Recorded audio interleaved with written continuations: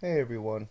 So, I apologize if there are some mouth noises. I'm still healing from a surgery I had done about a week and a half ago. My mouth is still killing me. And I've been meaning to do a number of videos, but I thought this one was more important. So I'm going to try and get through it. So, again, I apologize for any weird breathing or mouth noises that I make. I'm in quite a bit of pain here. And what I want to talk about is this topic of community here on YouTube and Coughlin's video, as well as Bob's video, Hatred 42. I'll put links to those videos in the description so you have a better understanding of where I'm coming from.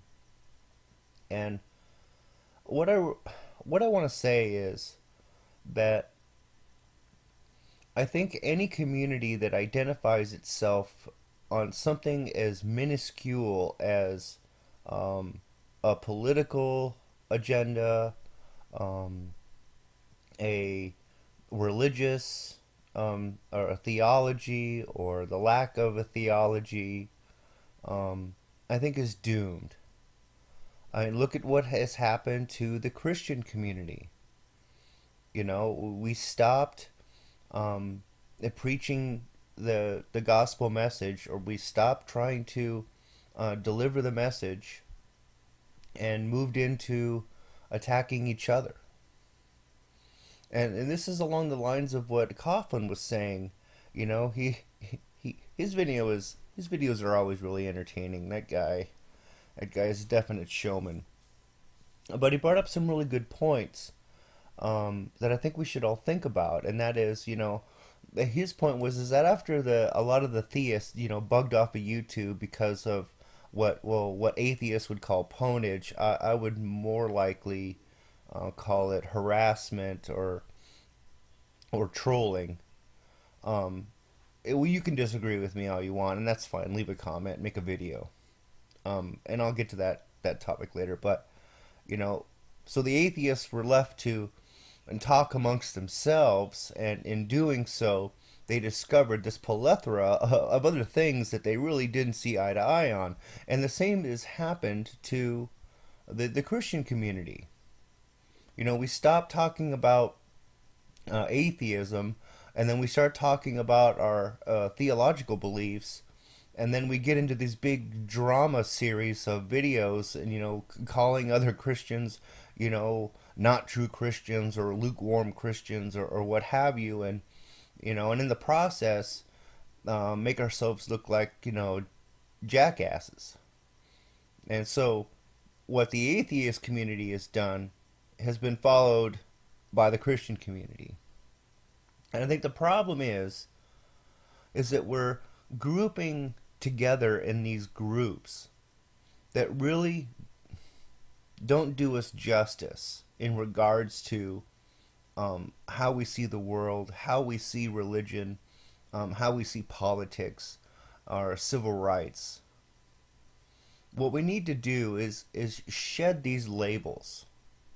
We need to shed these labels and take a page from Brian J. 1962. And because what he's done, I think, is incredibly brave, and it's gotten him into some trouble or under fire recently, and he is undisclosed when it comes to theology. He doesn't call himself an atheist, and he doesn't call himself a theist, and the reason he does this is because it's really minuscule, because it allows people to argue from a perspective, to try and pigeonhole him instead of arguing the points for their merits. And I think more people should take on um, this method. I wish I would have. I wish that when I came to YouTube, I didn't tell people about my Christianity. And I probably shouldn't have, because I really didn't come to YouTube to be a YouTube Christian. I didn't come to YouTube to preach the gospel. I came to YouTube to be a part of a community and to share experiences and to learn from other human beings. So that's what I want to encourage everyone to do. Instead of leaving a trolly comment or just down thumbing a video and running away, I would encourage you to do it like what I'm doing now. Get a screen capture, plug in your microphone. You don't have to show your face if you're one of these people that doesn't want to show your face. And lately, it's not that I don't want to show my face. You all know I do lots of Google Hangouts and stuff. It's just right now, I'm having a bad hair day. I just got home from work, and I don't feel getting all fussied up to do a video. And I'm going to get back to doing production videos soon enough.